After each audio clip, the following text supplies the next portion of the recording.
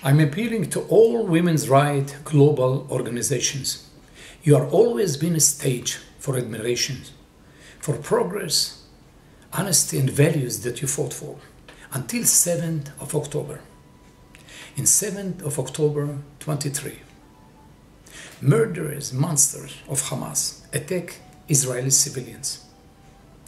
Women's pregnant belly were cut off.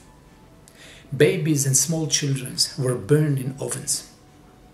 Children were murdered in front of their parents' eyes. In the open, women were raped. Women's breasts were cut off. Their body was mutilated beyond recognition. Their head chopped off with a shovel.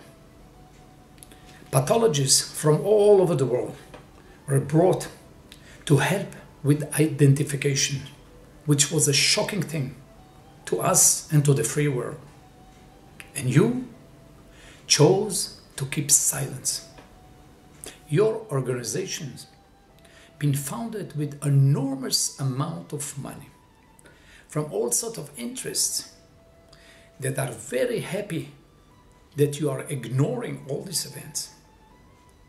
In global history, your institute will be reminded as a disgrace that for a pile of money you sold all your values.